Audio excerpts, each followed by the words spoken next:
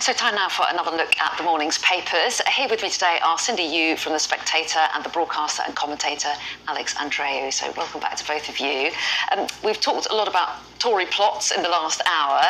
This time we're turning our attention back to Frank Hester, who's obviously been at the centre of a racism row this week, the Tory donor.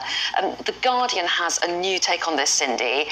They are saying there are calls for him to lose NHS contracts. So fill us in on where those calls are coming from. Yeah, absolutely. So his company, Phoenix Partnership, has had around £400 million of contracts with the NHS since 2016. So it's a lot of money. It's one of the main providers of software for GPs and hospitals. But the Guardian is reporting that healthcare unions have basically voted to say that he should be kind of deprived of those contracts, that his company shouldn't have those because of the comments that he has made. Leaders in hospital trusts have to follow this kind of fit and proper persons guideline that includes not being racist, not being sexist. And they're saying that kind of test should be applying to private contractors like Frank Hester as well.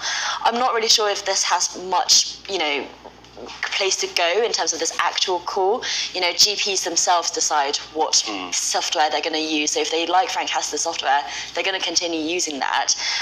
As for the calls for returning money, the Conservative Party may have already started spending that money from last year because it is an election year. So I think the story is going to rumble on because Frank Hester's comments were so abhorrent. But at the same time, it's not clear that actually he will lose the contract or that the money will be returned. Well, that's right. And Labour, in the meantime, calling for that £10 million that we know about that's been donated to the Tory party to be given back, and also asking questions about this extra £5 million that apparently has also been pledged. It's yet to be formally revealed because it doesn't have to be for a few months. And they're also asking questions, aren't they, about these contracts? This is in the Daily Mirror. Yeah, and the angle here is that I guess the software is not very good.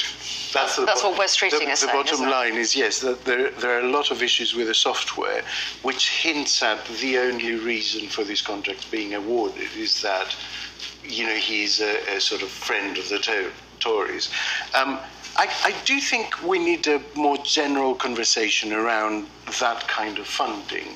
And it is strange that we're not having it. It should be a cross-party point of agreement. Conservative commentators are always very eager to exaggerate Labour's links to unions, calling them union paymasters. But when it comes to a private individual giving over very large amounts of money, we're expected to believe that it's just handed over with no strings attached. And both of those positions don't make sense to me. I suspect the truth is somewhere in the middle. When organizations or individuals hand over large amounts of money, they do so in order to have some influence. And we just need to be adults about it and say, how do we police that? How do we check that influence is not undue, as it were? Do you think that there is likely to be a conversation about that, or are political parties wary of frightening off donors that have helped support them, and so they're uncomfortable with the conversation? I think it's unlikely because Frank Hester, with £10 million, is the Conservative Party's top donor at the moment, and so the Conservative Party is unlikely to rock the boat on the other donors. And the Labour Party is unlikely to turn the scrutiny onto itself, which, by the way, if the situation was reversed, I was talking to a former Labour advisor earlier in the week, and he was saying Labour wouldn't give back the money if the situation were... obviously that's conjecture, but Alex is right, there is a question around political funding. And in some ways, the UK democratic system makes this worse because we have so little money flowing around that when someone comes around with a checkbook, they are lauded much more than they would be in other democratic systems where there's just more money floating around, more fundraising. We're talking about £10 million here. This kind of money will be laughed at in American politics, for example, where the election campaigns go for many more months. Yeah, so in some ways it's a sign of money not buying out of politics, but in other ways it does mean that parties are chasing that kind of check much more. And with the tax on the company, I was looking to see if there was a right of reply, because normally the company would come out and put a statement out. All I can see at the moment from my quick scanning is that they have put out Frank Hester's own comments about what he'd said about Diane Abbott. Frank Hester accepts that he was Diane Abbott in a private meeting several years ago, but his criticism had nothing to do with her gender nor colour of skin.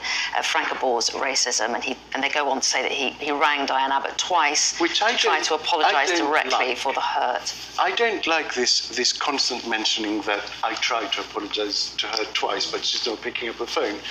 You know, it's someone about whom you've said the sort of things that he is reported to have said owes you no obligation to pick up the phone and make you feel better about it, especially when they've reported you to the police. So this constant, I tried to apologise twice, but she wasn't answering my calls, seems to me a little bit shifting the blame back on Diane Abbott. Yeah, and there's a real question over whether or not the apology is right. You know, he's saying that he was rude, but denies that it's to do with race or skin color, or to do with race or gender. But if you read the details in full, the comments that he's alleged to have made, you know, they're pretty linked to her skin color and her gender.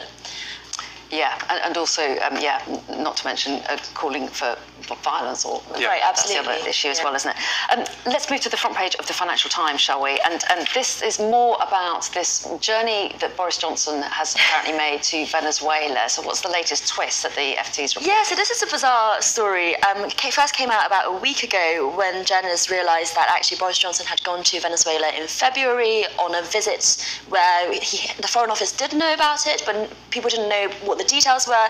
Was he on some kind of diplomatic back channel that Rishi Sunak had asked him for, having roped in David Cameron, another former Prime Minister, or was he just totally freelancing? And Boris Johnson has been a critic of Venezuela throughout his political career, so why was he going at all? This is a country the UK has no diplomatic relations with. Now we find out that a former JP Morgan banker, who is now managing his own hedge fund, was the middleman for this meeting between President Maduro and Boris Johnson. More questions are raised. I'm trying to explain the story the best I can, but it seems like this former JP Morgan banker helped broker the meeting, has been boasting about it to his friends privately, but saying that he likes to stay out of the spotlight. The Foreign Office is at pains to say we didn't ask him to go, although we did know about it at some point. And Boris Johnson is saying, you know, I was doing it for the country. A lot of questions are being raised over what exactly is going on here. Yeah, exactly. We'll have to watch this space, won't we, and see if we get any more details on that. I think we're pretty much out of time. There's a story on the front of the Express about pensioners and what Jeremy Hunt has to say, but I think we haven't got time to squeeze that in, I'm afraid, Alex. But you will come back next hour, won't you? Yeah. So that's like a tease. Yes. Stay with us. Join us again in the next hour. For the moment, Cindy and Alex, thanks very much indeed. See you later, and we'll be back in a moment with the top stories.